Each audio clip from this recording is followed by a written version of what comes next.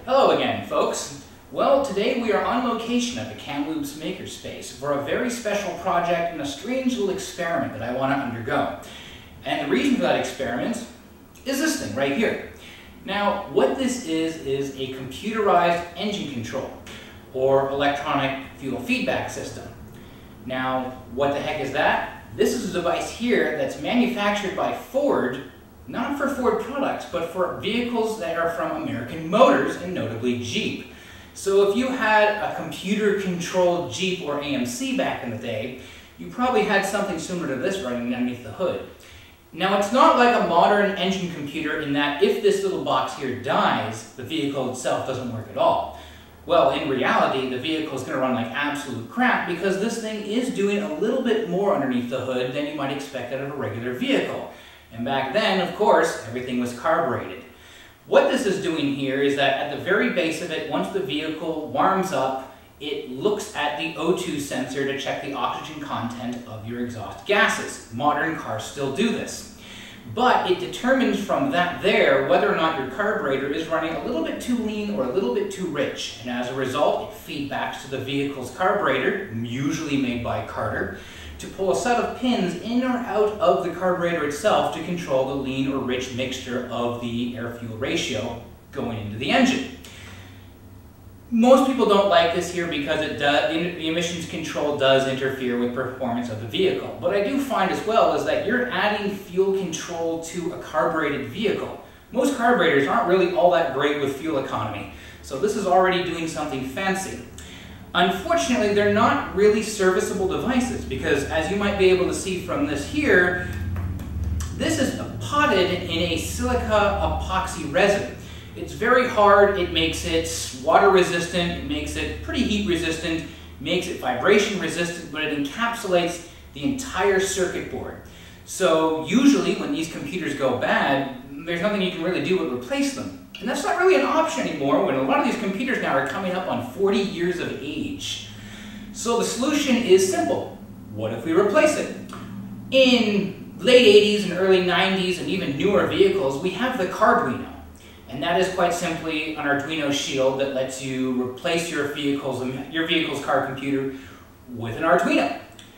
It's even simpler for this here because the fuel feedback system, there's only one analog sensor, which is the O2 sensor. Coolant temperature, digital, on or off. Camshaft position, easy, on or off. It's that simple. So I think we could probably reverse engineer this into something much simpler that's just a drop-in replacement without having to go through a convoluted process of making the much more advanced Arduino do the purpose of this. But to do that, we have to get into this resin. Thankfully, this unit here has been donated to me by a member of the AMC forums, so I get to dissect this one here and not think about, oh, I can't drive my vehicle home at the end of the day. And this one here is even more special because some epoxy resins don't ever set or cure properly, or sometimes they will cure properly, but something chemically about them breaks down. And while these are usually a really tough glass, this one here, if I take a sharp-bladed screwdriver and just dig, it sticks. Well, of course, to a degree. But we're going to try one process here that's not chemical, so we don't destroy this plastic connector here, to see if we can unearth the circuit board and the microcontroller that's hiding underneath. I really want to know exactly how this two-phase stepper motor circuit and what kind of input and output buffers this thing uses. Come on, let's go down into our workshop. Alright, here we are in the fantastic Makerspace kitchen. The real reason I want to do it here is because we're going to be boiling this module here. Some epoxies will soften up when they get to a certain temperature, at which point it'll get a lot easier to start removing the resin itself to get to the electronics underneath. There's another good video regarding how to do this on YouTube. Check down in the description for a link to that one there. But the other reason I need specifically here at the Makerspace is that we do have a fan and a fume hood directly above it just to capture all of that steam. Oh, by the way, when you do something like this, I recommend you have disposable cookware that you're using. This stock pot here only cost me $4 at the local secondhand store. So something goes wrong when I'm working on this, it's okay if that gets ruined. Anyways, we're going to add water to this. I'm going to put the computer in here. We're going to bring it up to a boil. I'm going to leave it there for a bit so everything inside of this warms up and gets hot uniformly. Then I'm going to pull it out. I'm going to see if we can try and chip a little bit away with a screwdriver and to see in this case if using the hot water technique is going to help us get this resin off.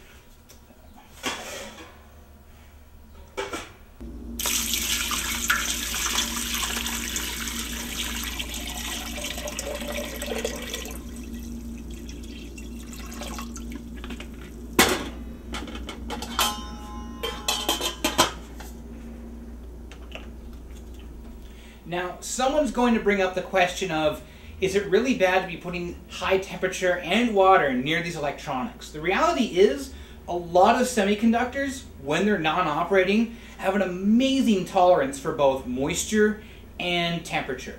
And in this case here, again, this is a sacrificial computer. It's okay if at the end of the day this computer doesn't work, because we don't even know if this computer works in the first place. We're just after the understanding of what's going on inside of it. But this here is going to take a little while to do, so we're going to fast forward on that one there, and we'll get back to you once it's ready. Oh yeah, the fan. You should have heard them after the dreaded boiled cabbage incident.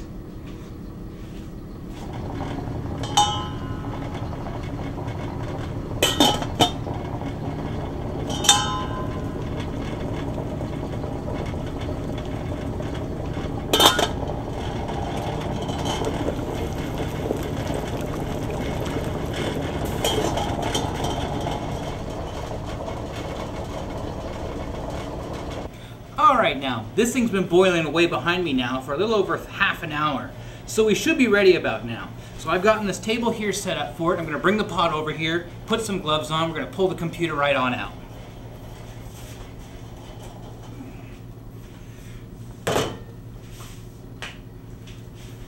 Alright, and because it's going to burn the crap out of my hands, let's put some gloves on.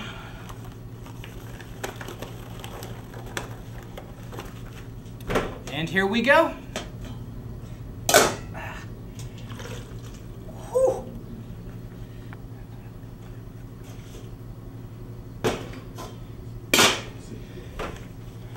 Yeah, that's hot computer for you.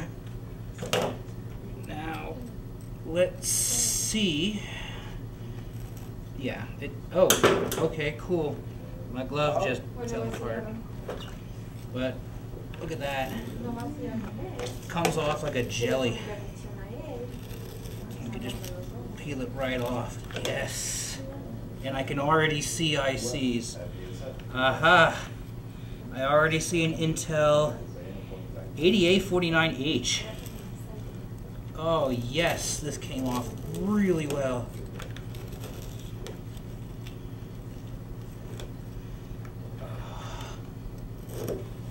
Now I have to hurry quickly here because it wants to solidify again. And I see a crystal. That just comes right off. I don't want to get too much. Oh god, it's sticky to me. There we go. By order of magnitude, it's all about the chemistry. The silica helps slow down me trying to stab this thing and damage components, which is great.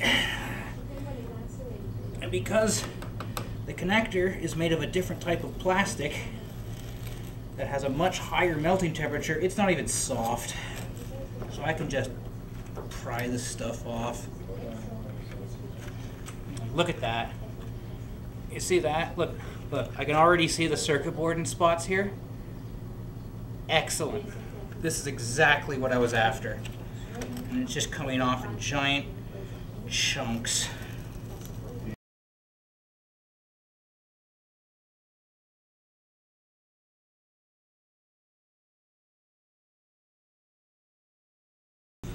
I notice while it cools down here, it's getting harder to work with, so we're gonna have to boil it again. Okay. But yeah, I'm considering that a success. At the very least, I now know exactly what CPU this thing's using. Nice.